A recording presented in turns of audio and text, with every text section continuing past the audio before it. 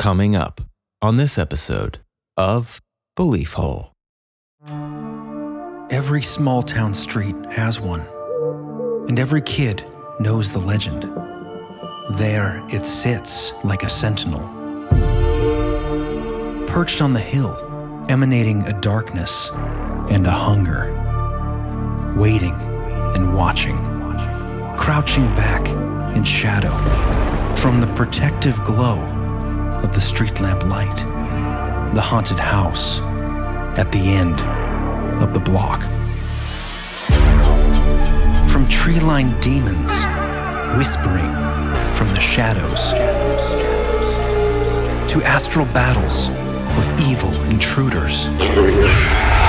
On this Halloween episode of Belief Hole, we detail 4 incredible, previously unheard accounts of true American hauntings.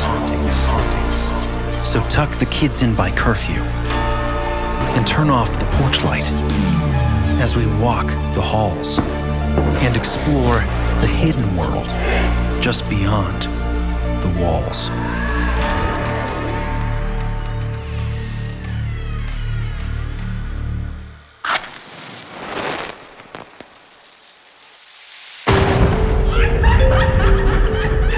Conspiracy, synchronicity, Sasquatch, homunculus, alien races, Satanism in Hollywood, MK Ultra, Tartaria. There's like a whole. I've been watching this one guy. Close the door, Ed. Jeremy, close your door!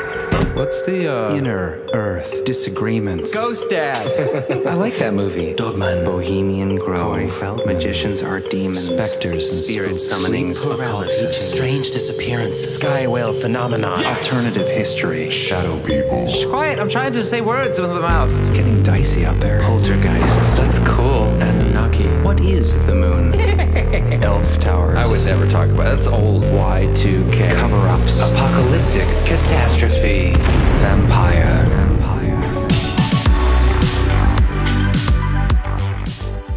Well, hello.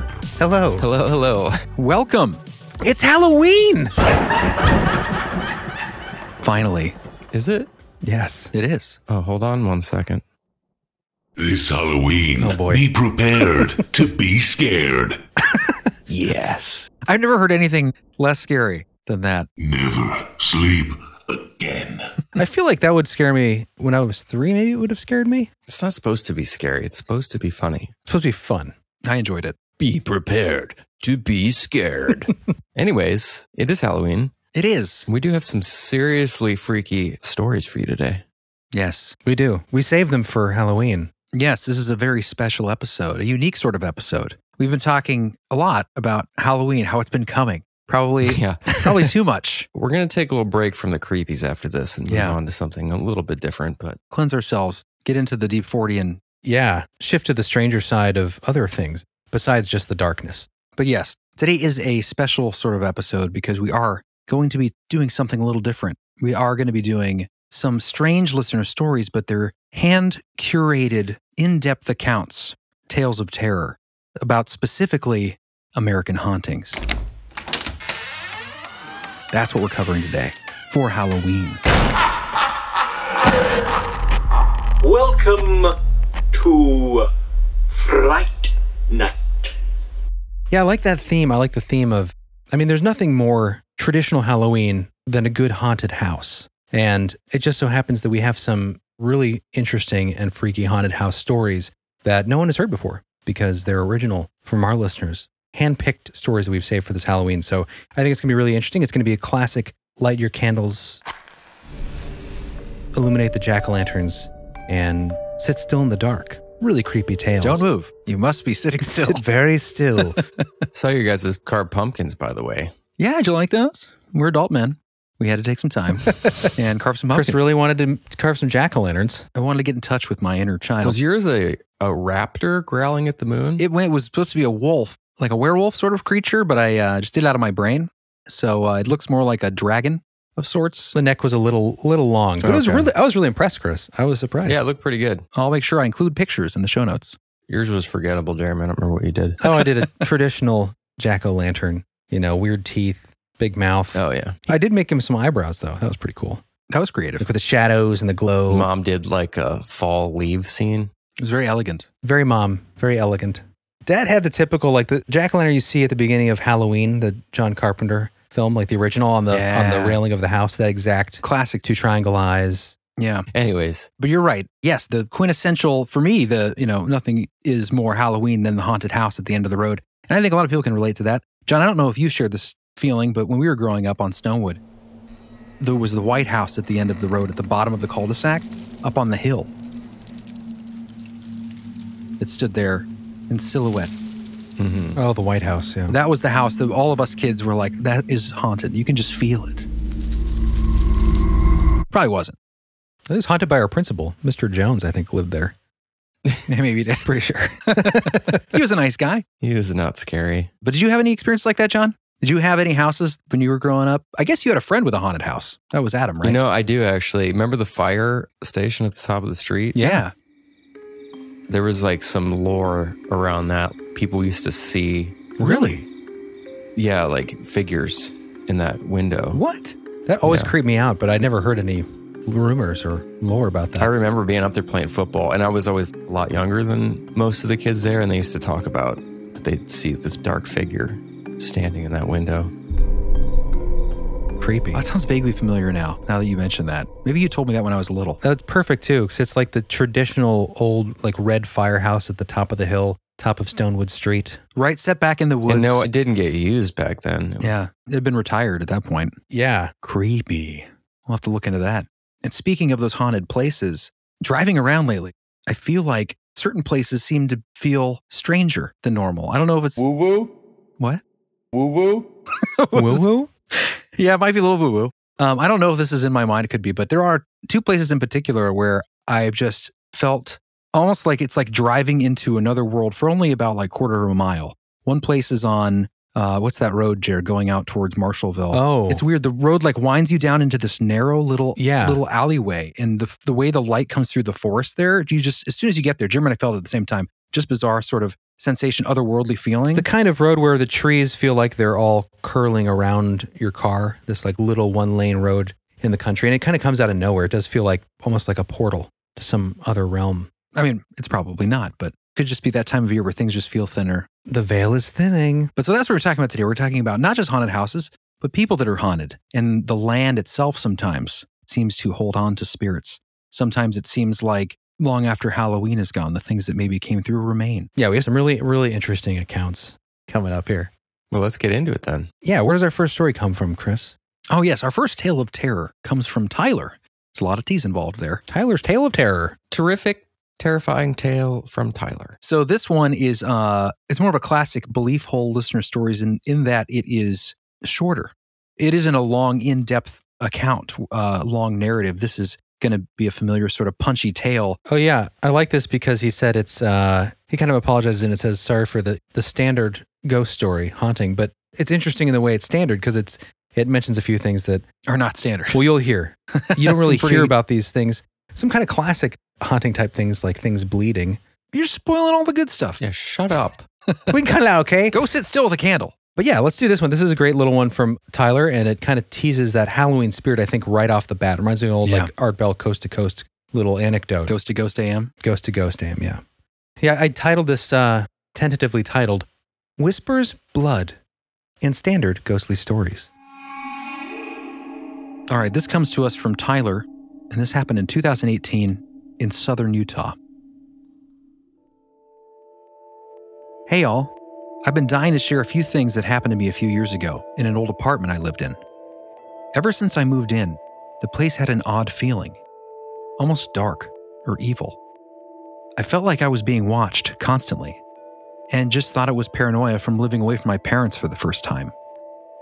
However, within the first few weeks, I started seeing and hearing things. I came home from work one day to see an outline of a tall, burly man sitting on the end of my bed, which disappeared when I yelled and turned on the light. All through the same week, I would hear people talking outside of my bedroom door. I think he'll get the message doing some things. Sometimes mentioning me by name. You see, Tyler is Once, I even witnessed my doorknob attempting to unlock itself. more standard spook stuff would happen. Doors opening themselves, the chair rocking itself, strange noises at night, etc. Once I got a roommate, things seemed to get a little worse, too. He would burn incense for an air freshener, and one time, he shakily called for me to come see something. Tyler! When he was dumping ashes from the tray, blood poured from the hole. He thought I was playing a joke on him. We were terrified. I ended up moving a couple months later. I couldn't handle it. Sorry for the standard ghost stories. I just have nobody to share them with, as nobody believes me. Except for my old roommate, of course. Good little tale there. Bloody ashtrays. Yeah. Thank you, Tyler. Yeah. Thank you for sharing that. Not standard at all. No. Well, standard in the fact that, like I was kind of mentioning earlier, the blood running from the incense holder. Yeah, I mean, that's like classic vintage horror film. Yeah, the blood running down the walls. Yeah. And super scary. Not standard at all. I think the extra creepy aspect of that tale was talking about hearing people outside of his bedroom door at night talking about him and using his name. That's pretty That is weird. eerie. And then eventually trying to get in with the door handle actually moving. Oh, yeah. And that's another thing too, is looking back at some of these old classic stories with blood coming down the walls, which you just don't hear very much anymore. That usually is connected to some kind of poltergeist activity, physical, sometimes violent phenomena like the doorknob turning, that kind of physical interaction of a spirit with the world. Blood can be kind of a manifestation of that, it seems like. And I was thinking, like, there should be a database of phenomena related to different kinds of haunting activity, specific haunting phenomena, like, for instance, the blood. But I did find a few examples that we would have heard of or talked about. If you guys remember covering the cursed bunk beds from 1988, the Tallman house. Oh, I don't know if you guys remember that? Covered that, I think, in our Cursed Objects episode in the expansion. That was an interesting one where there was rumored to be blood coming down the walls. And if you guys remember in Jerome, that guy we met? Yeah. Remember Jerome, Arizona? Creepy place. We stayed in that haunted mansion. Oh, at the insane asylum? Yeah, that was cool. Yeah. The guy we met there, he was like the manager or something of Jet Setter. No, he's the editor of some Jet magazine or something. But yeah. He turned out to be the guy from that classic documentary who was almost hung in his attic by a poltergeist. Yeah. Yeah, from like the 90s. It was a classic haunting, and I couldn't remember the name of it, couldn't find it. But I knew by his description of it, I knew the story. And I was so excited to meet him because, it was, it's like a random YouTube video I watched a long time ago. But doing research for the blood thing, I found that. It was the San Pedro house.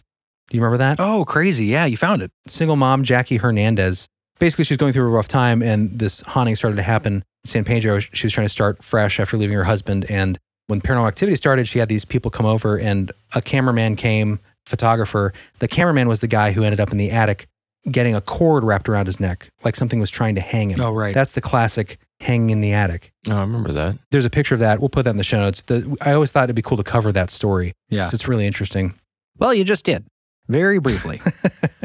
Do a deeper dive sometime.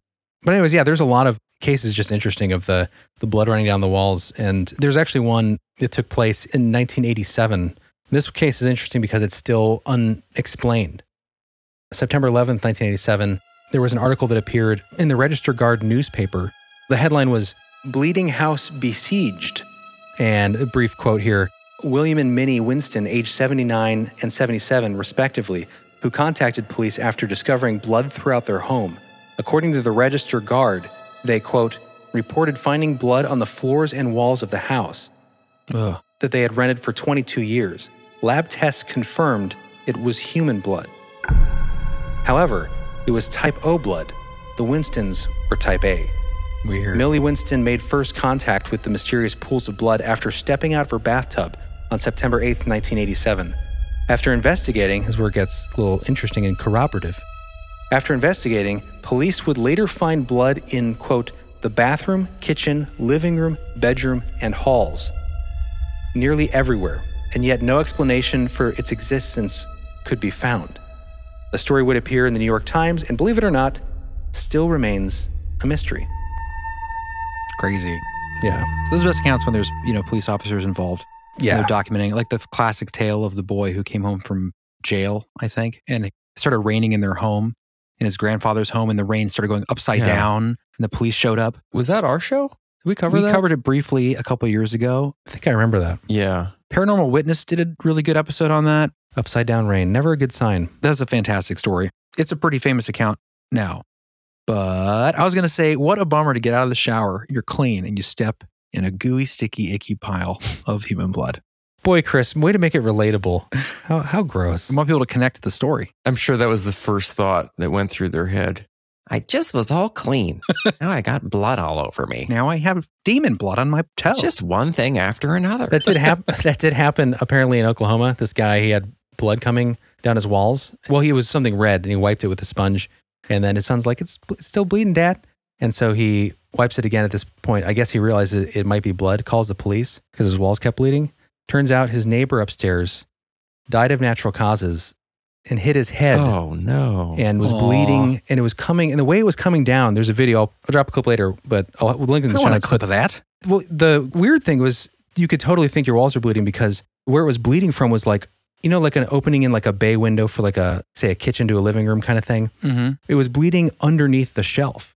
Like somehow it had come down inside the walls and then went down. That is so disturbing. Yeah. I mean, that is just such a weird thing that would, I mean, it's just so odd that was what happened. Someone actually died and was like bleeding and you're like, the walls are bleeding. It's a poltergeist. And then, no, just your dead neighbor. And the creepy thing too is, you're in a, if he had successfully wiped it away and it hadn't kept bleeding, probably wouldn't have called the cops or even like sniffed the sponge. He's just been like, something, is leaking out of my wall.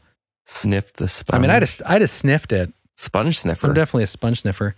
A little taste test. It could have just been. I'm definitely a sponge sniffer. It could have just been some surfactant leaching, What does that mean?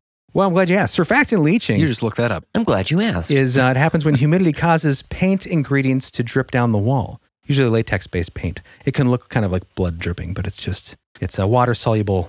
Fascinating elements in the paint. When Jeremy starts using words I don't understand, we know it's time to move on to the next story. But thank you, Tyler. That was great. Yeah, thank you very much. Never sleep again. Is that you, John? I didn't do that.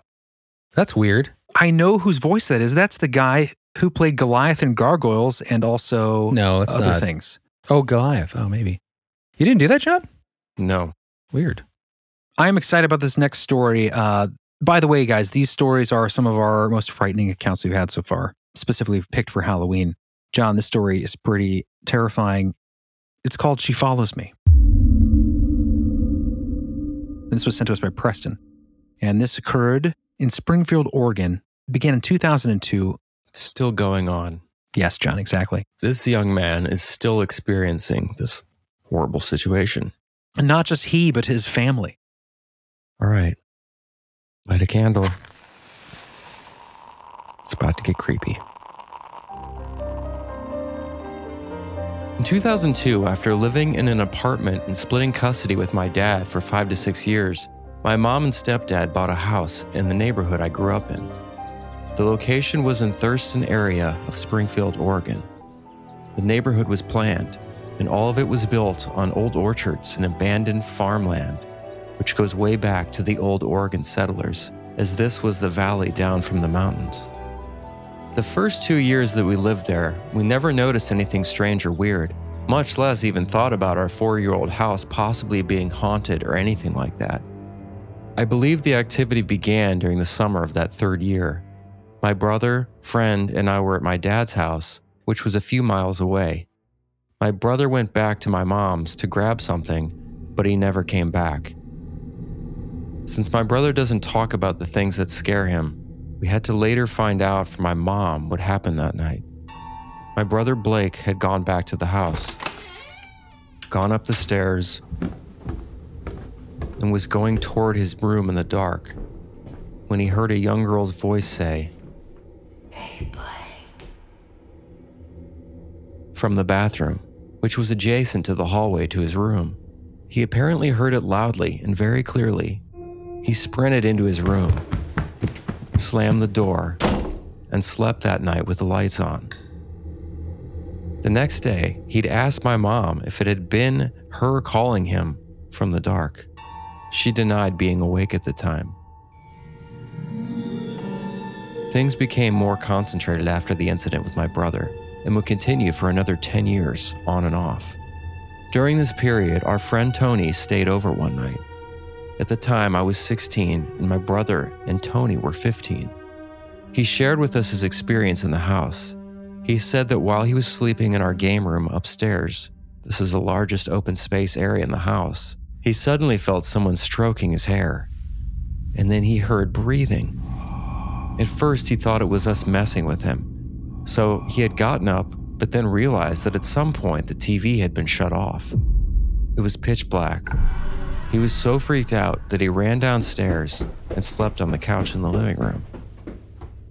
A few months after that, I started to notice little things that would happen in that game room when the door was open.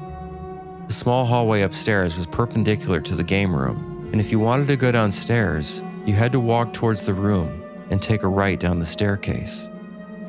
I started noticing things that were blacker than black, walking back and forth in the already dark room. At night, with the shades down, that room was extremely dark, and to see things moving back and forth was terrifying. It almost seemed like there were groups of entities walking back and forth. This was before I ever heard about shadow people. A couple weeks later, my brother and I were watching TV late at night downstairs, and my brother had passed out. After about 20 minutes, I saw movement in the darkness of the stairwell, which was right across the living room where we were. I fixated on the movement, and then I saw something in a light-colored robe, slowly sliding down the stairs, as if it were floating, not walking. I saw a hand, or something like it, stretch out onto the railing which faced me. Initially, it scared me, but then I thought it might be my mom because she wears a robe at night and also has medium-length dark hair. Unfortunately, that comfort didn't last but a second, and then whatever it was just faded into nothing at the bottom of the stairs. I was already shaking my brother by this point. He didn't really care what I told him I saw, and he didn't believe me. But it was comforting to have someone awake with me then. So this is interesting. When he's recounting this experience, upon rereading this over and over, I realized what he was describing was that at the end of this hallway seems to be where a lot of this activity is taking place, or the source of this. So this is that game room area, right? That at night is open. He noticed these things that start to begin to happen. And he's seeing these dark figures walking around up there at night in the distance from down the hallway. Also, where what he thinks for a moment is his mom coming down the stairs, or he thinks maybe that's who this woman is with the dark hair. Yeah, super creepy. She's coming down from that same area, the top of that hallway where that large open game room is. Oh, it's a hub. So it seems like a lot of this stuff is going on up there. I just thought that was kind of interesting. Yeah, maybe there is some sort of source there, some sort of intention zone. Yeah. That's a good term. Intention zone. Right. But so at this point in his story, who's had these experiences, right? It started with his brother, then his friend, and then he himself has had these experiences. Now we're going to hear his mom, the first adult to have an experience with potentially the same entity. Yeah. The chain of corroboration. Chain of corroboration. Yeah. I say the corroboration train is pulling into Certainty Station. That's what I say. Oh my gosh. Certainty Things Station. are happening, and they're being proved through corroboration. These nodes of truth. The chain of corroboration is pulling into Certainty Station. Oh my God, it's so funny and stupid. Time to move along. Okay. But John, take us back into this tale. Things started getting weirder in the house. I noticed my cat always fixating on something in the upper corner of my room, like something was floating around or talking to her. It freaked me out, and anytime she would start doing it, I'd kick her off my bed. One night, my own mother woke me up at 2 a.m. I was 18 at the time. She asked in a very terrified demeanor, Honey, I need you to check under my bed. Of course, unlike any other brave, accountable son, I said, yeah, no. She wouldn't tell me why initially, but pressing her on the whole deal, she eventually told me she had woken up because she had heard screaming.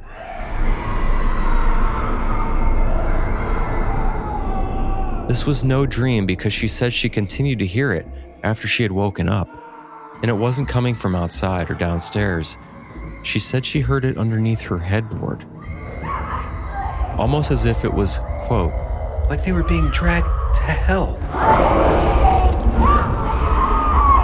Those were her words.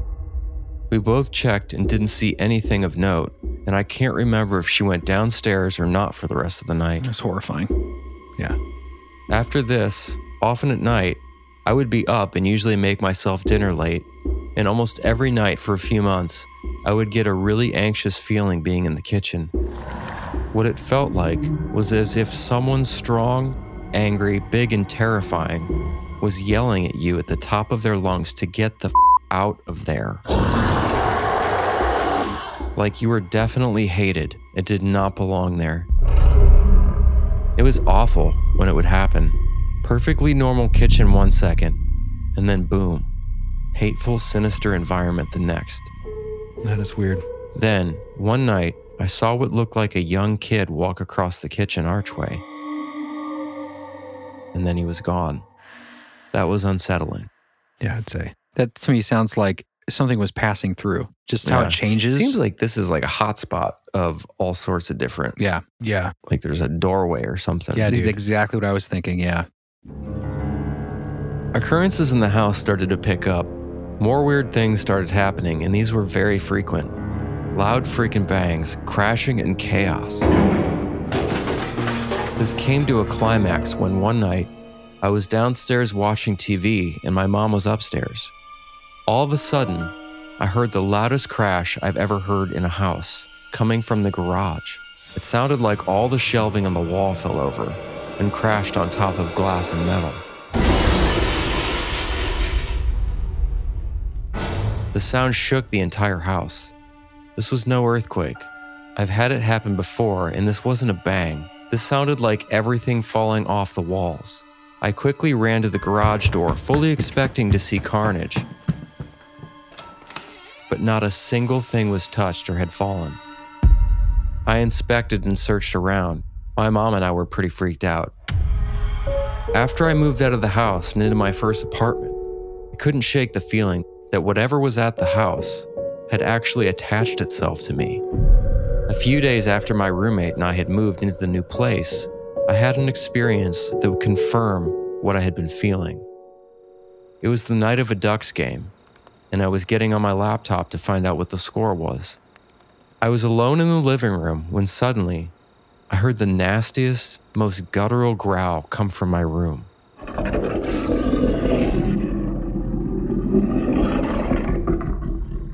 We didn't have cable yet, and I didn't have any TV on or music. Literally sounded like one of those demon dog gargoyles from Ghostbusters. It scared the shit out of me. I remember the sound to this day. The activity continued. My roommate would say he'd sometimes hear me walking around to my living room or in the kitchen. But then discover that he was all alone in the house. I was never home when he heard these things. I eventually had to move back to my mom's place after my roommate decided to move home to save money. My mom later moved out and my girlfriend, who is now my wife, moved in. She isn't one to admit to seeing things, but one time she saw something in our bathroom mirror while she was doing her hair, and she refuses to tell me even to this day exactly what it was. She'll never admit when she's scared, even horror movies. She'll get up and go to bed acting like the movie is dumb when it's actually scaring her. So one day, maybe she'll feel up to it. She was vulnerable and scared when she told me about it, but quickly zipped her lips and now denies ever saying anything about it. So this is interesting. At some point between this first submission from him, he spoke to her again about this, and she came clean with what she experienced. I submitted a story earlier, and I wanted to update the portion about what my wife saw. After speaking with her again about what happened around 2010, she finally told me what she saw.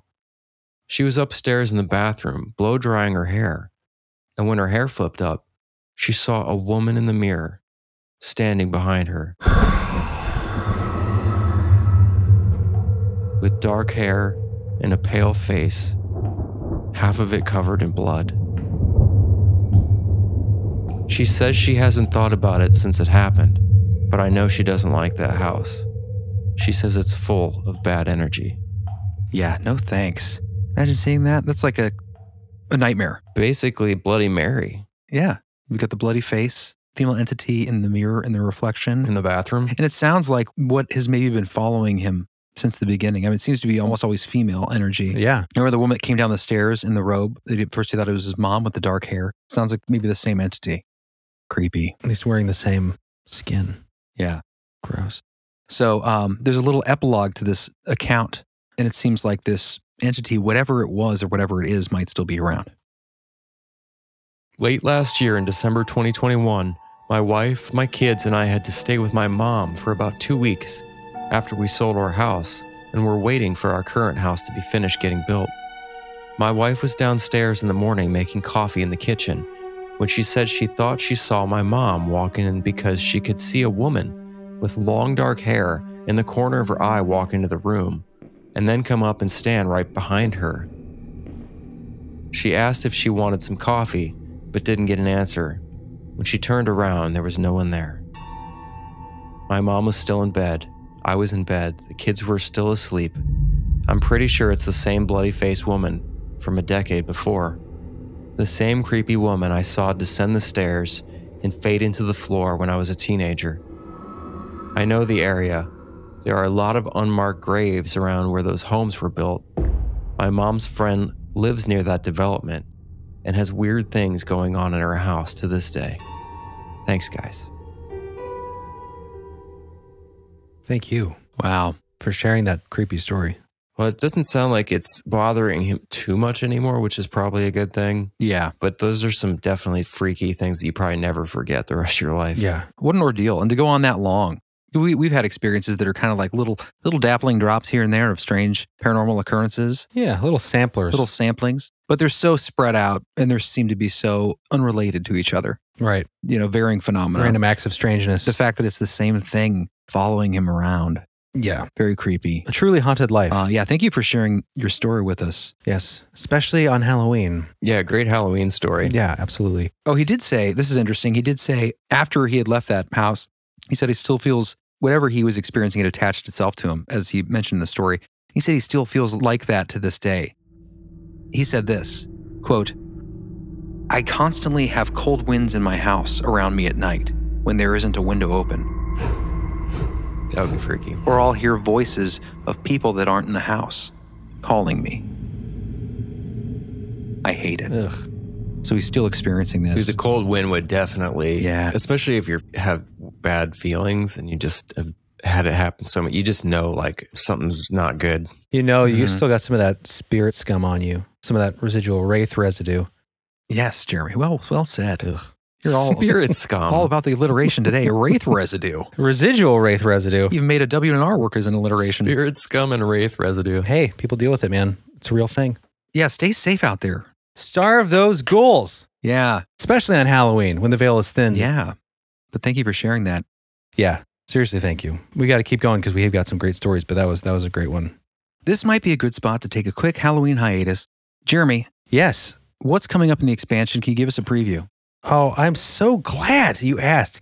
Halloween is upon us, and we are going to celebrate, ring it in a very festive way, I believe, With spirit scum. with spirit scum and residual wraith residue, all available at the door of the belief hole. So come trick-or-treating. I wrote a little thing. This will kind of break out what's happening in the expansion, guys. It's going to be very fun. Cue the music.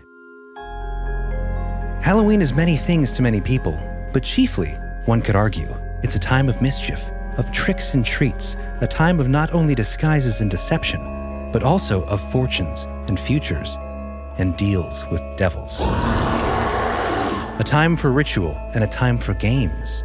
In this expansion, guys, we are going to cloak ourselves in the nostalgic spirit of All Hallows Eve by recounting not only, you'll like this, John, peculiar parlor games of the past, but also darker rituals and cursed games of today. We'll tell cautionary true tales of terror from bathroom summonings and fortune divining mirrors to speaking with the dead. We'll even explore games they say children play, but behind the pieces and boards, real darkness lay. Anyway, it's gonna be fun. Cheese monster. Yeah, I found some really creepy stories. I asked myself, what am I excited about this Halloween? You know, you kind of celebrate all month, you see it all month. And I thought, what excites me? And I thought just the atmosphere of really getting in the spirit of Halloween. And I looked into some cursed alleged games and rituals, some creepy stuff that people do to connect with the other side, and some tales of those experiences where things have gone horribly wrong. So it's going to be a very interesting episode, but also very festive. I'm excited. Yeah. Nice. Cool, guys. Well, here is a clip of that. If you're not a member, to get the expansion, please go to believehole.com, click on the big red Join the Expansion button, and you will get many, many bonus episodes just as long, just as produced, just as fascinating. Double the episodes, double the fun. So go sign up, become a member, and join us there for Halloween. And hit that like button if you're on YouTube. Yes, do that as well. Yeah, bam. All right, we'll be back with some more scary stories. And we'll see you on the other side of the break. Yes. Roll clip. Access granted. If it's successful, the witch will rise out of the bowl of water in the room. That's not scary at all. Yeah, right? John, will you read that little paragraph there under that? This describes what happens. After La Segua nears, she will start to come out of the bowl slowly. Allow her to do it, but do not let her take her mask off. If she starts to take off her mask, you have to stop the ritual. If she takes it off, she can speak, and it will drive men insane. She will try to make eye contact, but do not look into her eyes, and do not tell her your name. When her shoulders are out of the bowl, make this simple request. Quiero tres objetos mágicos. I want 3 magic objects. That's what it said. Then drop the offering in the bowl. If she begins to sink back down into the bowl, you did the ritual right. If she starts to rise out of the bowl farther, you're f***ed. She's angry. If she starts to rise out of the bowl farther, she is angry and you have to stop the ritual immediately. Do not try to ask her for anything other than what the ritual allows. I mean, if you have the composure to drop objects when a witch is coming out of a bowl of water in your room, I mean, that's that's not happening. That's a freaky movie scene. Yeah, dude. If you want to read the whole thing, it's pretty creepy. Yeah. In what reality, even like the most like practiced occultist is going to like, this works and a witch starts coming out of the bowl. I'm like, all right, what's the next step? As this witch is glaring You're trying at me? to drop turkey waddles like around her head as she's rising out of the bowl. Yeah, right. What's next on the list? What's the next step? Stop the ritual immediately. Jeff, read the next thing. What's the next step? Oh, it is creepy though. Yeah. When the cool light of the blood moon beckons, the midnight call won't be ignored. And every creature of the night looking for love needs the right scent to snare their heartthrob. In partnership with Ruddy Men Grooming, the brothers of the Belief Hole have curated Nightstalker. A beard oil scent that blends the masculine earthy forest aroma with the seductive notes of tobacco and vanilla. For a subtly sweet balance that will have your partner purring late into the evening. However the night moves you, Nightstalker beard oil is your loyal companion. Yes! So head over to beliefhole.com and click on the Nightstalker button. Available in beard oil, bombs, and butters. And don't forget to use the code BeliefHole for 15% off your purchase. That's BeliefHole, one word, all lowercase. Nightstalker. For a superior breed of beard.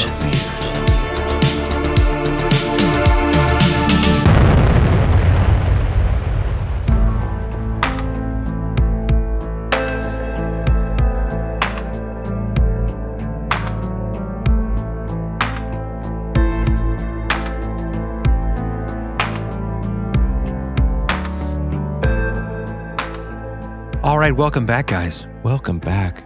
The jack-o'-lanterns better be lit. Yes. The skeleton better be polished and fluffed. All right. We're getting right back into this episode with an extraordinarily terrifying story. Yes, we are.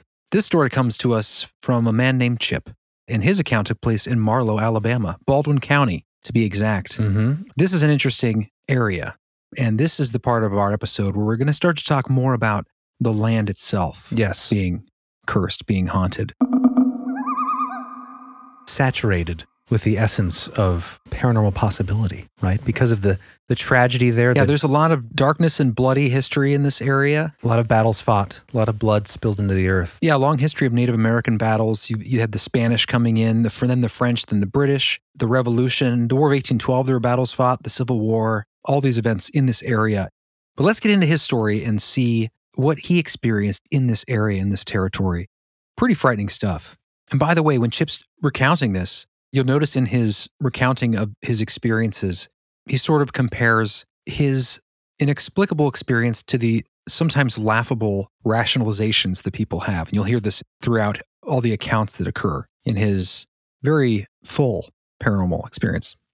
Jeremy, will you read this one? This I call The Demon in the Tree Line. This takes place in Marlow, Alabama, in Baldwin County. In a nutshell, my wife is apparently clairvoyant, and now I have to fight a demon. Growing up, I have seen and witnessed many things that I cannot explain, but wrote off in various ways that, looking back on now, I see entirely different. I've always believed in spirits of the land and beasts of the trees, rocks, and water, but I've never been religious.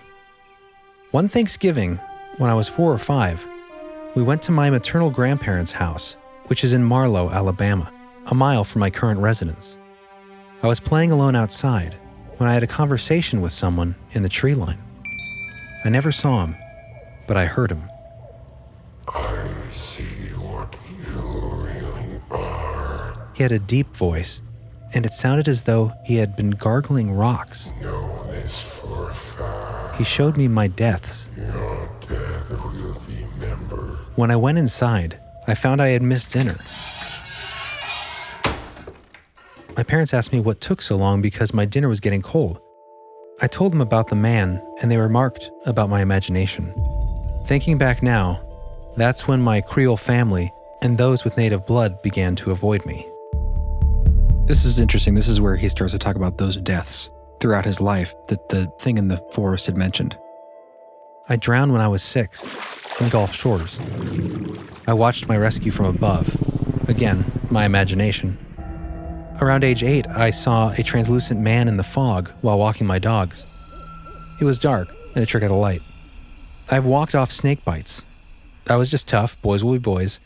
While working for my uncle doing construction as a summer job, my hands were in a fuse panel when someone hooked the main line to the power grid. I hit the opposite wall, and everything went black. I woke up and walked it off. At 17, I enlisted.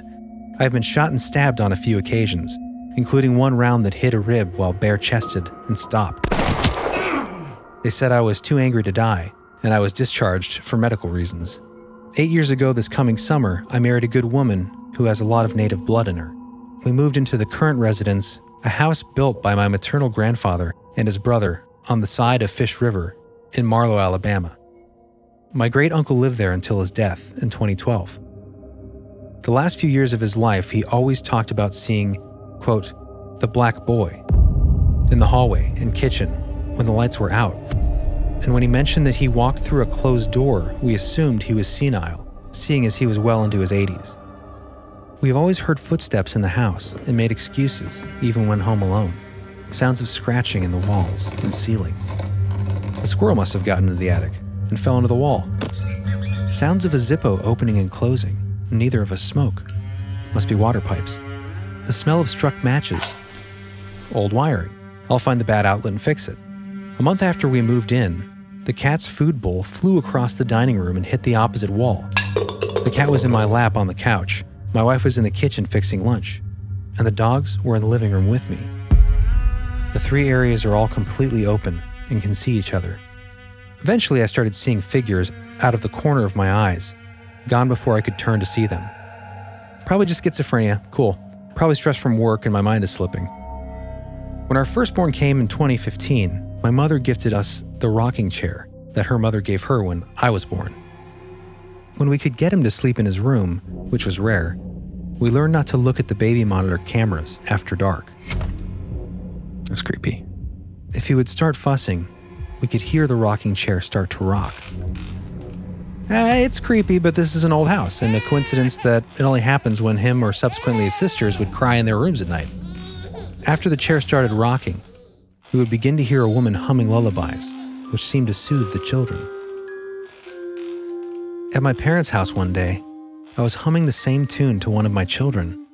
My mother laughed about it, how that was the tune my Aunt Hazel would hum to my cousins. She passed away before I was born.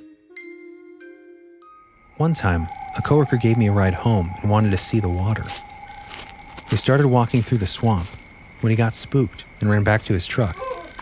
He told everyone at work he had seen something big watching him from the brush. A couple of months ago, I made a joke about the haint hiding my glasses and stealing my liquor again. My wife had me explain what a haint was. That's when she started telling me about, quote, the shadow man she keeps seeing in our home. She says she used to think it was me because he is tall and wears a jacket, like a trench coat. We never told her of my great-uncle's hallucinations. Hell, I'd forgotten it until then. The more I researched, the more my wife and kids would see, including entities in the woods around our house and the swamp on the backside of the property, leading to the river. But nothing came to me. Monday, February 21st, 2022. We walked down the road to the restaurant. The girls started to get fussy, so my wife took them home while my son and I finished eating. On our way home, we crossed the abandoned building in the woods. I could feel something watching me. I've never felt such hate from anything before.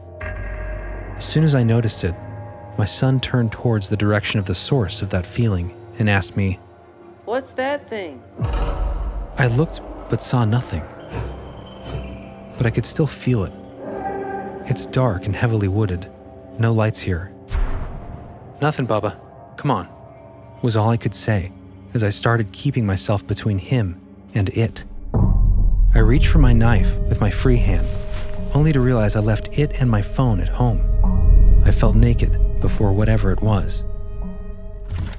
When we got home, I put him to bed, and my wife asked me if I heard something in the woods. Did you hear anything in the woods on the way home? I asked, "Like what?"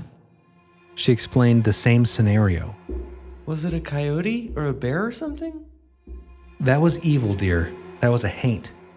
What's a haint? You know, ghosts, spooks, spirits, demons. She laughed at my explanation and called her mother. They laughed at me for my use of the term. They're from up north. They went on to tell me about ghosts they've seen. But this wasn't a ghost, they told me. It was an animal, and I'm crazy. February 22nd. The next morning, the first thing my wife asked was, "Who's Linda?" I don't know a Linda. She told me about the dream the night before. Linda came to her. She said she was there protecting her and the girls the night before from the thing in the woods. What would require a spiritual guardian? And who the hell is Linda?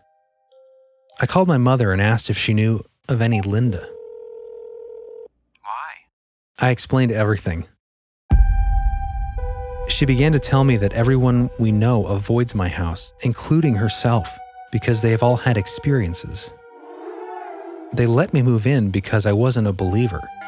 Then she wanted to know why I hadn't come to her sooner. Apparently, Linda was a lady that died in a house nearby and was an acquaintance of my great-uncle's. Yeah, a lot of interesting stuff going on in this story. Layers upon layers. It's so interesting, the outside aspect again, the land, you know, as they're walking through the swamp, there's this thing that's exuding hate. You know, there's apparently a woman who died in a nearby home that's protecting them from something that's in the forest that is exuding this hate. What are these entities in this area? It's really interesting. Yeah, it does sound like the area itself is kind of haunted. Yeah. With some sort of supernatural frequency. He's right by a river too, and I always think about that when I hear stories like this. Rivers, waterways. Yeah, Fish River. Yeah. Runs right along his house and his maternal grandparents' house. It's all right there. Interesting. All right, sorry, let's continue. Last night, Wednesday the 23rd. I contacted a preacher I know and asked if I hypothetically were to inlay my hunting knife with silver. Can I square up with a demon? He explained that I cannot, and that the church put the idea of silver out there to give people hope in the event of an encounter with demonic activity.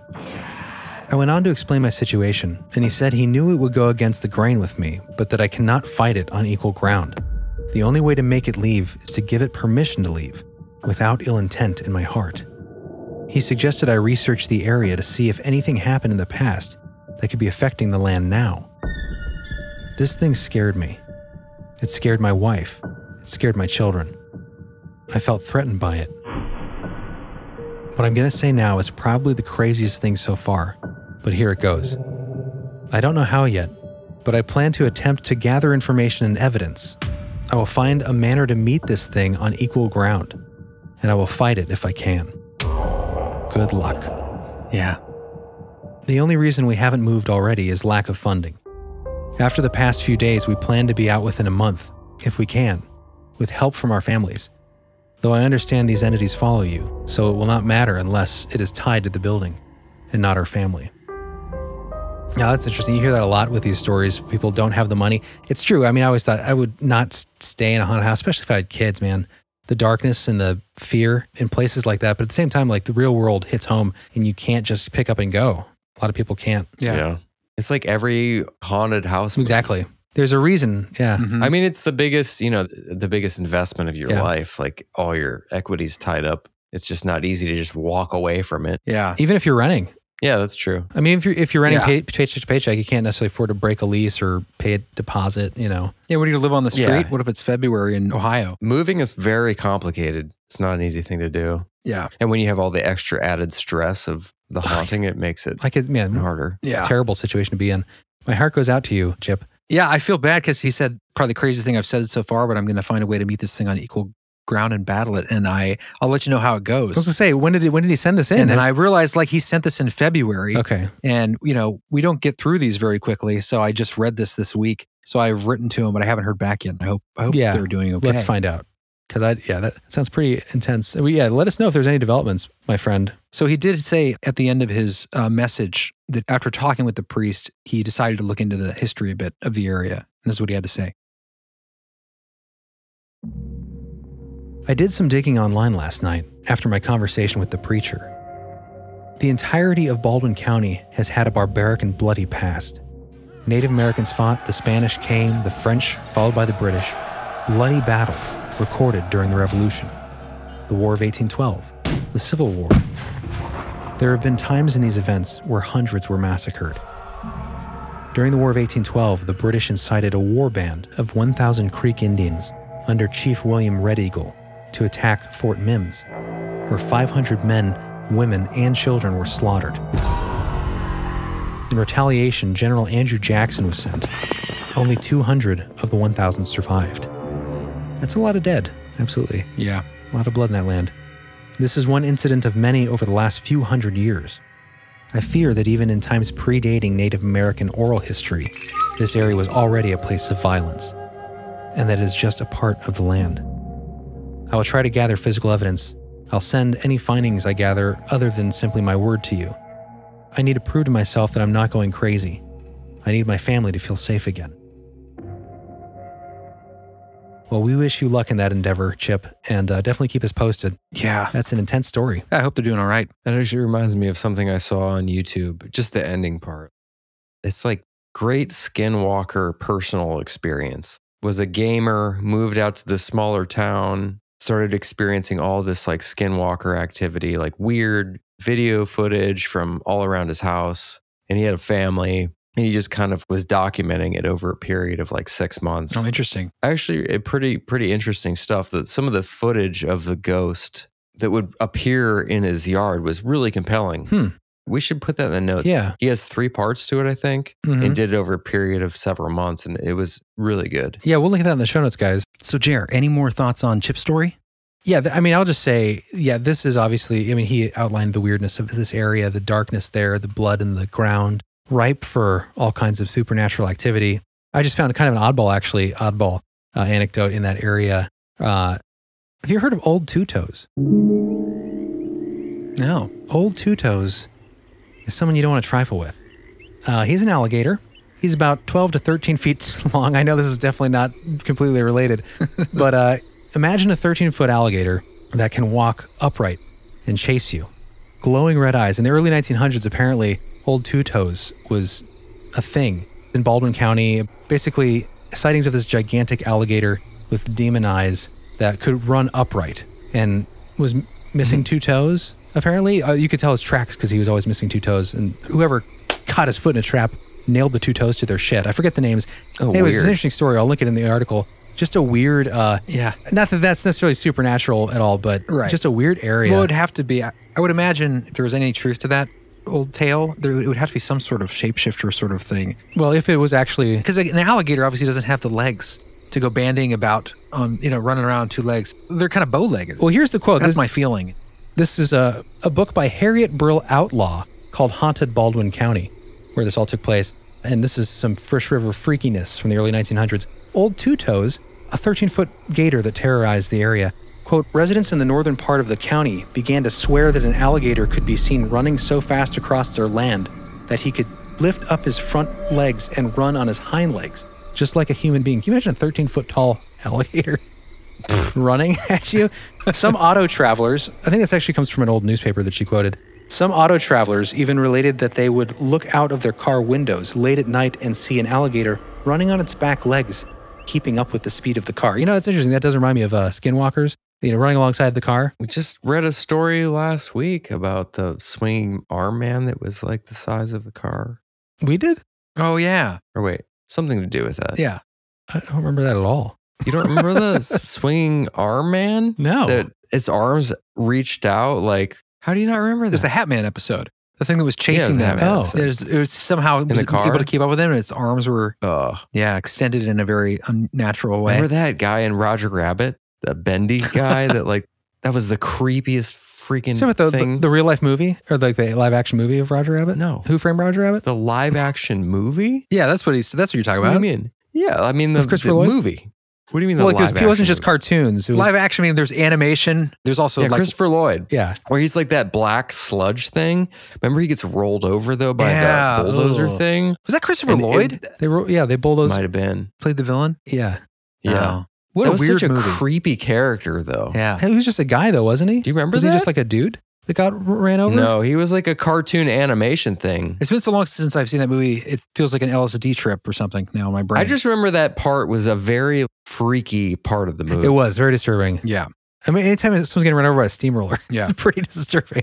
But then he turned into an animation. He's like dying. Oh, and he, I do remember that. Okay, after he gets run over. Ugh. Yeah. That does bother me. Yeah. I don't like that, John. Give me a weird watch along. Some weird creepiness for Halloween. Anyway, talk about scary. Anyway, moving along. Thank you so much for that story. That was really good. Yeah, Baldwin County sounds like an interesting place. Monroe, Alabama. If we're ever nearby, we'll have to swing through and scope out the scene. Hope you're doing better, Chip. Yeah, his account seems a lot more frightening than your Two-Toe man, the alligator guy. Well, let's get to our final freaky story of the Halloween episode, Chris. Let's do it. This one has been in the making for 2 years. I was always trying to figure out how to present her story because it was wrapped up in so many different sorts of phenomena that are so tied together if you think about it, like out-of-body experiences with the haunting connection, astral projection. Those all seem to be tied together in so many accounts. And so I thought, what a better way to do it than on this American Hauntings episode where we would finally get to tell her full tale. So we're going to start Brianna's account by jumping into the haunting that was taking place in her house and about to have her first child before we jump back in time and see where the origins of these things began in her childhood. So let's begin in her home in 2012. In 2012, my husband and I bought our first home. We were newlyweds and were in our early 20s, so we didn't have much in the way of belongings. And the house was pretty big. Think standard split entry in suburbia, and a really neat wood floor that I always described as looking like it came from an old ship. We had 2 folding camping chairs in the living room, and our bed and dresser were in the main bedroom. Generally speaking, the house was pretty empty until we got a bit more established in our jobs. We had been desperate to purchase a home, and because we didn't have much in the way of a down payment, our offers were being turned down one after another. Finally, our realtor called us and said there was a home available that was part of a special program called the Neighborhood Stabilization Program. This program steps in and fixes up homes that have gone back to the bank, and then they will only loan to people who meet certain criteria, with an emphasis on married couples with children. We had looked at this home several months before, but we knew we wouldn't qualify since we didn't have children. Now the home was available again, and we were at the top of the list. I was shocked, because I knew that a woman with children had been chosen over us.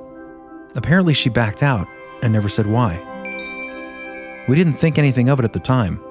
We were just grateful to have our first home. Shortly after moving in, I was at the house working on school assignments and tinkering with rearranging the few things we did have in the cupboards. I was finishing up my degree in psychology and working part-time, and my husband worked full-time. Suddenly, I heard what sounded like the claws of a large dog moving quickly across the wood floor in the living room, and then down the hallway.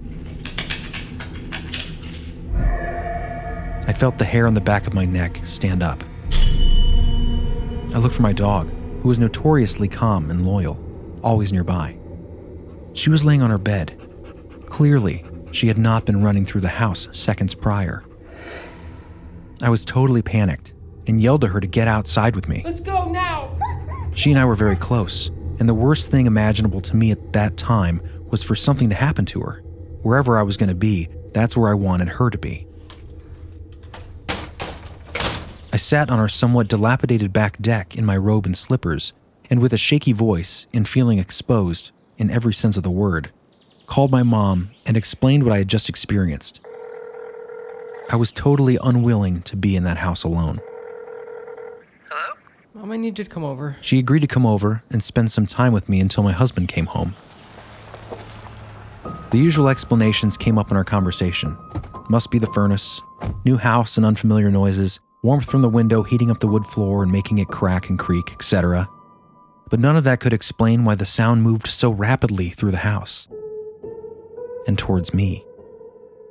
Several months later, I was getting ready for work. My husband always started work much earlier in the morning than I did. I was stressed and in a hurry. For a brief moment, I took a pause in my rushing around and stood at the foot of our bed for a second. I don't remember what I was doing, maybe deciding on my outfit or something. I suddenly felt a strong pressure on my upper back. So strong, in fact, that it pushed me face down onto the bed. I was bent over at the waist and my head was turned toward the window. I could see my arm on the bed and found that I could not move any part of my body. I was totally paralyzed, and I had no idea if there was a physical person holding me down. The giveaway, though, that this wasn't just someone physically attacking me, was that I couldn't even scream. I remember just silently crying. Eventually, I was able to move and get myself out the door and somehow go to work. I was very upset to be leaving my dog home alone in that house. Over the years, I hated being alone in the house, especially after dark. I would try to make up reasons why I had someplace else to be if my husband wasn't home. It never actually felt like I was alone in that house. That would be pretty horrifying. Yeah. Being assaulted like that by an invisible force in your own home. It's the most primal fear. I mean, I think that's one of the scariest things about ghosts. I don't know if you really think about this consciously, but the fact that you just can't see your potential enemy or a threat. Yeah. Invisible. Feel it every night at 3 a.m. Yeah. Can you imagine how scary it'd be if there were just a race of people that were just naturally invisible? And like you had to make sure the doors were like locked and sealed when you came in and out through like suction. Yeah, that'd be suction horrifying. Plastic. Like beings that actually could, like hurt like we you. live with them. Like maybe they work at the tax office. Like they have jobs, but like you have to put powder down on the floor so you can see if anyone's entering your house that happens to be an Invisiman. There would definitely be a different societal structure. That's a very weird thought, Jeremy. I'm just saying the fear, the concern of just that. Now put another layer of ghost on top of that where they're actually dead. There's like an interdimensional. It's very weird. Yeah. But horrifying too, I'm sure, because also like if it's something that's not there or potentially like a dead person or maybe an evil entity, what's its motivation? Why is it pinning you down? What does it want from you? Exactly. That's obviously the horrifying part. You just don't understand why it exists. You have no idea what it is. Yeah. There's no way to understand it. I mean, the invisible person who works at a tax collecting agency, like Jeremy suggested, you know what his motives are. Yeah. I guess at least you're familiar with. Right. He wants your taxes. But yeah, that would be horrifying. Not understanding what the threat is, I guess, is just as scary as not being able to see it and what its motivations are. And so this is the beginning. I don't know was what that's a very reference late. to. No, that's how late it was. Oh, the tax joke? Yeah. Ah, that's good. And so this is just the first part of her story, but it's not where it begins. But I will say real quickly, just an interesting little note there where she mentions the floor. Did you notice that when she talked about the floor, how it always reminded her of an old ship? Like, I just wonder where maybe this floor came from somewhere else, or maybe it's just, some you hear about wood being barred from place to build something, especially in areas where there's a lot of history. Right. You wonder, was there something attached? Yeah, like some material can absorb energy, right? It was just a far out there idea, but popped into my brain. Reel it back, Chris. Gonna reel back in. Back in the old skull. Yeah, no, definitely not something I want to be a part of. No. We will not be coming over, Brianna. She's not there anymore, but we'll get to that. Okay, so this next part of the tale, we're going to go back in time and we're going to look at the origins of what might be occurring to her. Some really, really fascinating experiences that she has. That was really interesting. In her childhood. And again, this is where we start to get the connection with, at first, sleep paralysis, but eventually out-of-body experiences and astral attacks. Okay, here we go. As things went on, I was having more and more sleep paralysis episodes, something I had experienced quite frequently in my childhood home. The typical episode would involve waking up, opening my eyes in the dark, seeing shadows moving across the room, and particularly above my face, not being able to breathe and not being able to move any part of my body. It was always panic-inducing. Eventually, I learned to focus all of my energy on curling my pinky finger. This took incredible effort, but would consistently result in the episode ending and my body forcefully flipping over onto my hands and knees, where I would gasp for air until I was calm enough to lay back down. I learned that it was imperative to get up and move around in my bed, otherwise I'd slip into another episode immediately. The earliest memory I have of this is probably when I was 6 or 7 years old. In fact, I historically had strange occurrences at night from a young age. I remember one time waking and sitting up in my bed because I could hear lots of noise.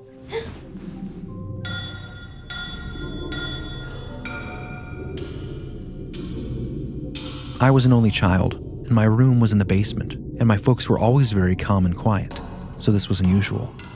The sounds were distant clanging, hammering, and people yelling back and forth. Definitely not my parents. I looked around my room and saw a line of Chinese people carrying railroad ties on their shoulders, one after the other. They were looking right at me. And I think I was maybe 11 or so at the time. I remember pulling my blankets up to my neck because I didn't want these unknown men to see me in my pajamas. They were all wearing conical hats, and I remember the ground was just dry dirt. Funny that in that moment, the thing I was concerned about the most was a stranger seeing me in my skivvies. There was a railroad that ran behind the end of our neighborhood, but at that age, I was completely unaware of the details surrounding the construction of the CPRR. I suppose it's possible that I heard a train in my sleep, but it still does not explain my vision of the people building it and how accurate it was, as I later learned. Later in life, moving into that house, that's when everything I had experienced when I was younger really came into focus. At this point, we had been in our house for about 4 years when we had our son. This is when the sleep paralysis episodes really picked up, which I found to be terribly disturbing. In fact, they were no longer just sleep paralysis events. They were full-on out-of-body experiences every single time. It actually took me a really long time to figure out I was having OBEs. For months, I was convinced something was messing with me. We had these bedside lamps, a touch-style lamp, where you just touch the base of the lamp and don't have to turn on any switches or push any buttons. Oftentimes, I would wake up from a disturbing dream and believe I was seeing things in our room. I would attempt to touch the lamp, but nothing I did would turn it on. I would always just roll back over and try my best to ignore what was going on and fall back asleep. Finally, one day I was so mad at whatever was messing with me that I got out of bed and tried to flip the wall switch to our light fixture, knowing this would wake my husband up. Here's the moment that changed everything. I couldn't flip the switch. My fingers kept going through it, Had I died, I wondered? I turned to look around the room and saw my husband and myself still asleep in the bed. Sheer and total panic ensued. It was suddenly clear to me at that moment that for a very long time I'd been experiencing OBEs, but was not aware. Ah, what a moment for realization. I think that it's such an interesting concept there that when you realize that this whole time, probably for months, she's been having these experiences at night where things are coming, bothering her and waking her up. Yeah. And she would try to turn the lamp on and it wouldn't work. And then after months of this over and over again, she eventually realizes when she tries to go up and turn the other light on that she's been having these out-of-body experiences the whole time. She's been out of her body all these nights in a row and didn't even realize it. Well, that's what's creepy is the things that she's seeing, she might be seeing them in the astral. Exactly. She's already out of body when she's seeing them, maybe still laying still in her body, but technically maybe she has already left in a sense. And she's seeing beyond the veil, essentially seeing things that are around. So she thinks there are things coming into her world, messing with her. In reality, she might have just entered them, not knowing it until that night where she tries to flick the light on. Exactly. Definitely creepy. Yeah, this is interesting because this continued on for a while, these out-of-body experiences, and they kind of climaxed into this really crazy event. Yeah, she kept having these. And at one point, she even said she felt like she was pulled back by what felt like a cord. That's familiar. Which will sound familiar to people, the silver cord that people experience all the time in OBs. It was interesting because, she'd heard people say this is something some people seek out, the ability to astral travel or have an out-of-body experience. And with her personality type, she knew she wouldn't be able to relax in that kind of situation. And she did everything she could to intentionally try to prevent these OBs from happening. And at one point when she was in one, she had the thought that, she said, quote, "I had an infant sleeping in my crib in my house. I just couldn't handle the thought of him essentially being alone in the house with a mom that was not actually in her body." So it's interesting to think that, you have a responsibility. You can't just float around in the astral plane. Right. It's just weird to think of it that way. But then, of course, it gets dark. And she began having these, she wasn't sure if they were dreams or OBEs, but in these experiences, she was fighting some kind of what she called an evil entity in her son's room. She described it as all-out war at one point. Yeah. And she said the need to protect her kid was like the fire of 1,000 suns inside her body. So, very intense experience. That's an intense way to describe something. Yeah. Sounds very visceral. Well, it's interesting to me because all these experiences, these OBE, she had sleep paralysis as a child, but never had the astral projection. At least she wasn't aware of it. Of course, we know that's always connected with journeys out of the body.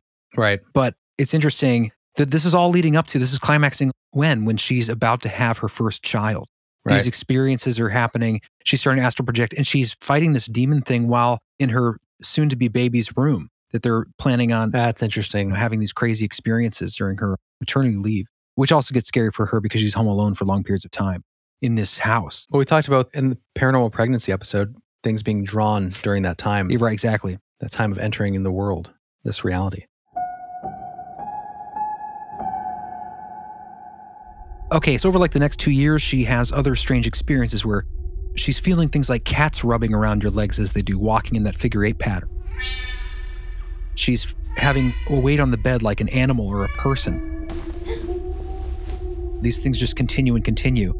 She's having her bed vibrating around all these nights that she's having these out-of-body experiences, right? This is common. She starts looking into Robert Monroe's work and looking in, when she's trying to do what some of us have done, where you have an experience, you look into what this is, you find patterns. And, all this is kind of building up again. She's got crazy technical problems with televisions, radios, lights flipping on and off, volumes going up and down. Oh, yeah. Astral gremlins coming in. Yeah. Always happening when her husband's gone. He comes home, everything stops. And then that's where the story picks back up. Yes. And here we go. Art's ready. Art's ready for the next part.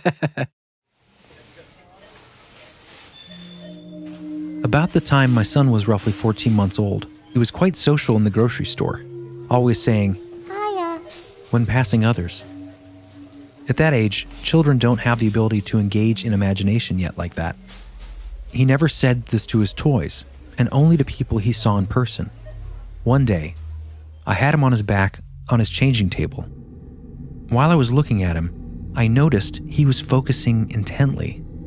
He seemed to be looking above me, just past my shoulder. Just as I was having this awareness, he grinned and said, "Hiya," and waved, but not to me. Another hair-raising moment. I finished changing him and tried my best to put the thought out of my mind. At this point, I was convinced there was something hanging out with us. About 4 months later, things got really weird. My husband and I were awake before our son, and were in the living room visiting on the couch. Suddenly, we heard our son screaming in terror. He never screamed like that. Before we could even get off the couch and run to him, he came tearing out of his room. I'd never seen him run like that. He was absolutely terrorized. We were trying to understand what happened. He explained that there was a man in his bed, quote, holding him. This was the first strange experience to occur where my husband was home. We both stormed into his room. Of course, there was no one there. And for context, his room, as well as ours, was on the upper level of the house. We lived in a pretty safe neighborhood, and we kept the place locked like Fort Knox, because no matter how nice an area you live in, crazy people do crazy things. So there's no way someone could have been up there. We opened his closet, looked under his bed. I mean, we tore the place apart. From there on out, every once in a while, my son would be in the middle of playing and running around the house, and would suddenly come back running down the hallway, screaming and crying because, quote, "The man is sitting on my bed."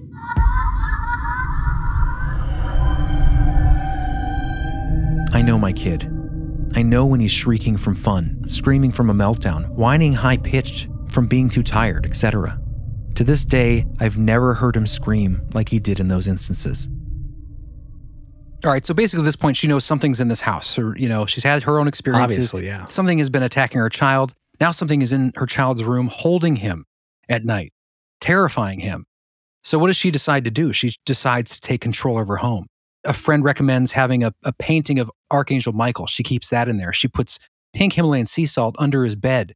She puts salt around the house in different places. They go around the house and clap in the empty corners of the home. I guess that does something. Yeah. Woo! You have to try I that. guess that it's... Good job, Ghost. You give a little encouragement. It goes away. Go to the light. She said it's supposed to break up the stale energy or something? break up the stagnant energy. I guess that's the concept. Interesting. Yeah, it sounds like it makes sense. She's doing all this while her husband's away because he's, at this point, pretty skeptical still, even though he's seen his son come out screaming. And this is interesting. So this seems to have worked for a while. But then her son develops an imaginary friend. That's never good. This becomes very bizarre. Interestingly enough, shortly after the attempts to cleanse the house from whatever it was harassing my child, my son created an imaginary friend that he named Concrete. Now, we were really thoughtful about his exposure to TV. He never had a tablet. He didn't watch any scary shows or TV unattended. After asking him a few questions, he explained to me that he and Concrete were in the same, quote, Christmas box that was buried in the dirt. I had no idea what he meant by that. We kept our Christmas things in Rubbermaid totes, but we've never put one outside, let alone in a hole in the ground. A year or so later, I went with a friend to a local tea house where a psychic was doing group readings. Given my long life experiences with the strange and unusual, I'm pretty open-minded. But I do certainly value critical thinking, and given my degree in psychology, I am very aware of how easily people can be duped. We were seated outside, and it was a lovely afternoon. All of the readings were going well, no dramatics, just super sweet conversation and sharing. Then she got to me. I've never met this woman, and we didn't give any personal information when signing up for the event. The staff at the tea house didn't keep track of where people sat or who anybody was. I am convinced that there were no theatrics happening. So the psychic turned toward me and suddenly swung her arm out and grasped onto the back of the wooden bench she was sitting on. She placed both feet flat on the grass and clearly looked unwell. We made eye contact and she said, quote, I feel spinning. She went on to say that it's possible that there was just a conglomeration of bad energy in the house, rather than a poltergeist in the typical definition. Either way, she encouraged me to try to clear it out or maybe even consider moving. She seemed genuinely disturbed. I loved our house. We had a nice big yard, and we were within walking distance to a really great elementary school. I had no intention of moving. In fact, My husband had semi-seriously, semi-jokingly, mentioned selling several times, and I always shut down the conversation. So I decided to speak with some neighbors, and I got a little bit more history about the house. I was informed that the last 2 families that lived there had extremely volatile divorces. Not much else was said. I also know that the house sat vacant for a full year before we bought it. The yard was barren and pretty pathetic when we moved in, but I loved to garden and maintain the yard. But as we attempted to bring life to a pretty desolate space, we started uncovering some weird things. There were several bags of trash buried around the yard, and we even discovered that someone had poured concrete at the base of the lilac bushes, which explained why they struggled to survive and eventually had to be removed. Okay, did you catch that? I thought that was interesting. That's super creepy. Yeah. That's super creepy because, first of all, the son's imaginary friend, whose name is Concrete, said that he and her son were both from Christmas boxes. Is that right? Buried in the yard? Lived in a Christmas box buried in the yard. And then later she finds, after she sees the psychic, she finds concrete oddly poured around the garden. Yeah. Like somebody didn't want somebody digging in the garden, which inevitably killed the lilac bushes that were there. Right. But what's under the concrete? Why? It just seems creepy. Yeah. Is there something strange in a box under that concrete? Is this potentially impetus for maybe one of those volatile divorces that occurred in the house before they moved in? Is this partially why the house stood vacant for a year or so? Just creepy coincidence. Right. If it's a coincidence. Yeah, they call me Concrete because I'm buried under the concrete by the lilac bush. Yeah. By the way, your son lives there with me in this box under the concrete. Yeah. Ugh. That's really disturbing. It reminds me of that Ghost to Ghost AM story about the dead man who would come and visit the child and then take him to his home, which was a box in the ground, in the graveyard. And the boy didn't know what a graveyard was or a grave. Yeah. Very creepy. Very Halloween-y. So eventually they move out, as you might expect. She goes through this horrible depression kind of out of nowhere. She's familiar with depression because she, has a degree in psychology and had experience with anxiety, but never depression like this. Her dog dies. It's awful. They have strange neighbors, start acting stranger and stranger. That was kind of like the last straw. So 6 weeks after she has this sort of breakdown, 6 weeks from then, they're completely moved out and they're staying with the in-laws. And she says, although I've had an unbelievable amount of synchronicities and interesting experiences, I have not had a sleep paralysis episode, OBE, or otherwise spooky experience since moving. We've been out of the house now for a year and a half. Really, I think whatever was going on there had a pretty strong hold on me. Moving out was extremely emotional for me. Now, a year later, the depression has completely resolved. My son no longer talks about concrete or the man in his bed. The same electronics we were using there no longer flake out. It's been a huge relief. Yet, I have a great deal of gratitude for everything I learned through that time. Again, I really enjoy the show and appreciate so much the content and a safe place to share experiences. Well wishes, Brianna. Wow. Pretty intense story. I guess now she's living in Idaho and they're happy and living in a nice forested spot. Idaho's a great state. Yeah, beautiful state. Definitely. Good for you, Brianna. Way to get out of that. Yeah. Yeah, good for you. I'm glad that you're away from that stuff. Let that be a lesson to all of you would-be haunted house buyers. Don't do it. If you know. Yeah, it's not worth the deep discount. If you're aware. Yeah. I think they have to reveal that.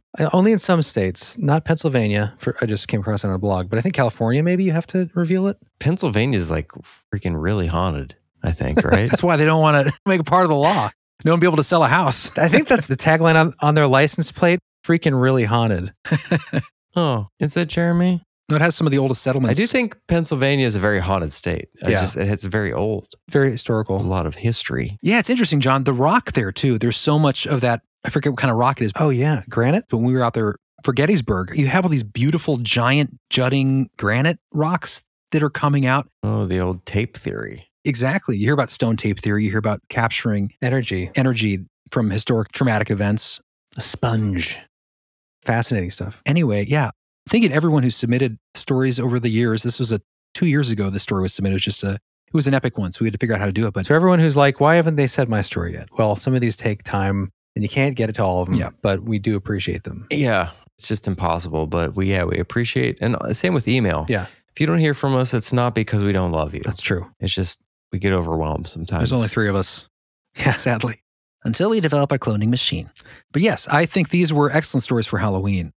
At least they tickled my spooky bone. Yeah, we hope you guys enjoyed them. Hope you enjoyed the atmosphere that we tried to create. And we will create even more of an atmosphere, we hope, for a special Halloween extravaganza spooktacular from the Belief Hole. Live stream. Neat. Live stream. Neat indeed. It shall be very neat. It shall be a great... That's cool. It is cool. It'll be a great creepy time.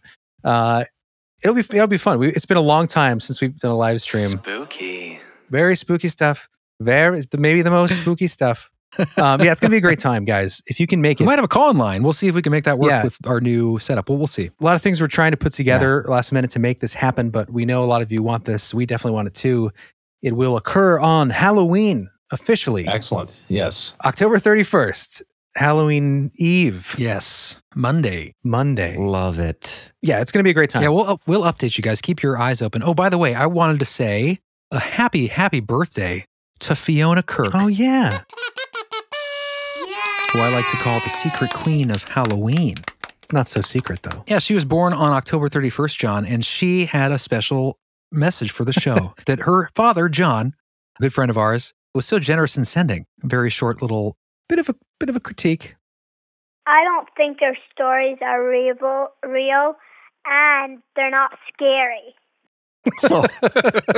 How about that? It hurts a little bit. She's got a little attitude. I'm not so sure about this little girl anymore. Fiona, if you're listening, we will do our best to make them even scarier for you. I bet this one scared you, Fiona. And we promise they're real, unless that keeps you up at night. We scare you out of your pants is what we're going to do. But yes, happy birthday, Fiona. This is her birthday. There's a reason it wasn't scary, Fiona. Yeah, and it's because of this.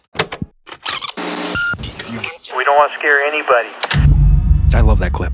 Great clip. That's a good one. That's a good one, John. Happy birthday, Fiona. I bet these stories scared her. And yes, these are all real stories from real listeners. Yeah. They scared me. Pretty traumatic experiences this evening. So we hope they scared you for Halloween, but also imparted a little bit of hope, a little bit of humanity, because that's what the show is all about. The magic, the mystery, and Halloween. Trick or treat, smell my feet, give me something good to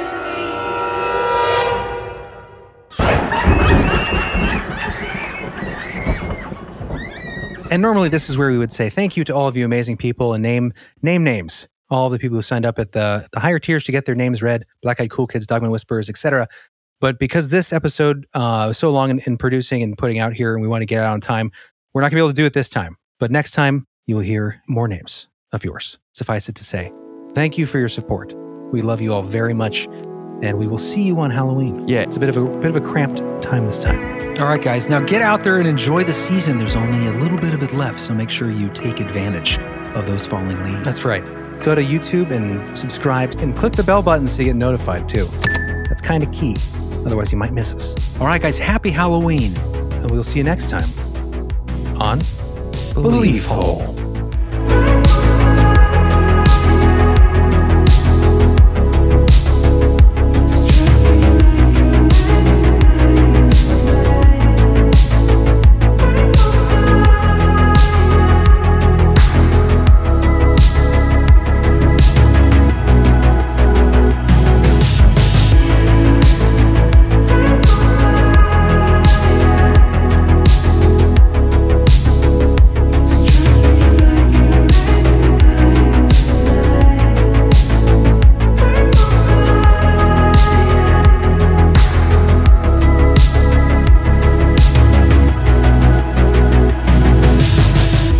Maybe there is some sort of source there, some sort of intention zone. That's a good term. Intention zone. Some sort of weird space where floating women come from. Right. Now, where's that? I'd like to get one of those rooms.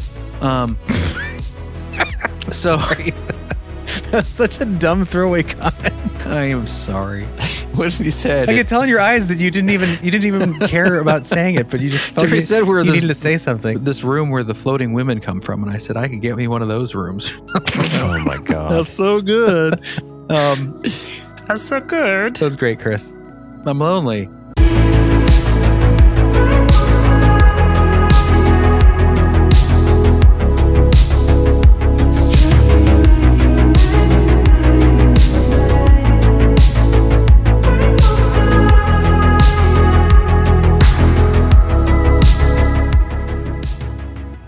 like this is like a hotspot of all sorts of different doorway or something. Yeah, dude. Exactly what I was thinking, yeah. That reminds me of a classic Coast to Coast story where this guy... No one cares. We're going further.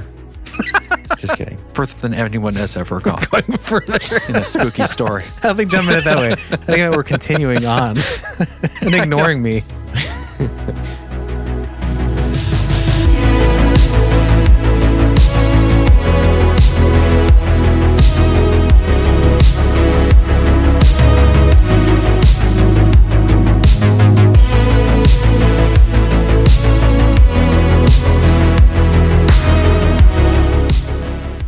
Jeremy, you look like a garbage man. Doing what a garbage man can. I feel like a garbage man. Throws away metal and glass and wood. Garbage man? Oh, because I'm all pixelated? I thought you meant because of like my beard and my... Just a little light would go a long way, Jer. Oh, what's wrong? What's wrong with me?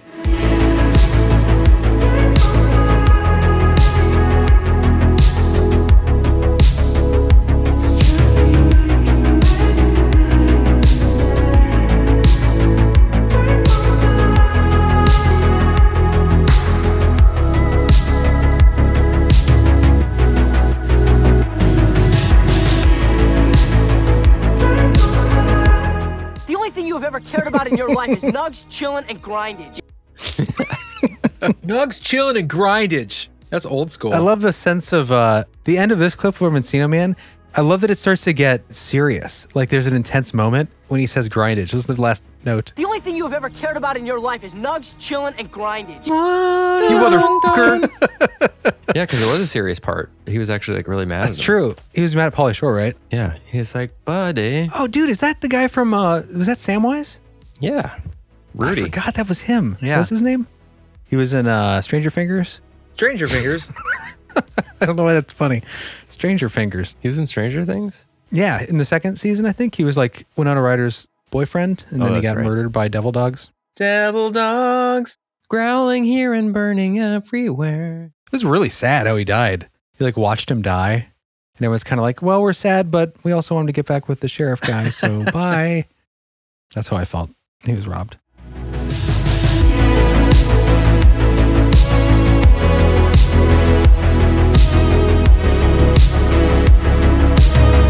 When we could get him to sleep in his room, which was rare, we learned to not look at the baby. That's weird. I read that wrong. He was ugly. I read that wrong. Don't look at the baby. It's baby monitors. Just don't make eye contact with the baby ever. How fucked up did that baby turn out? That would make the story a lot weirder.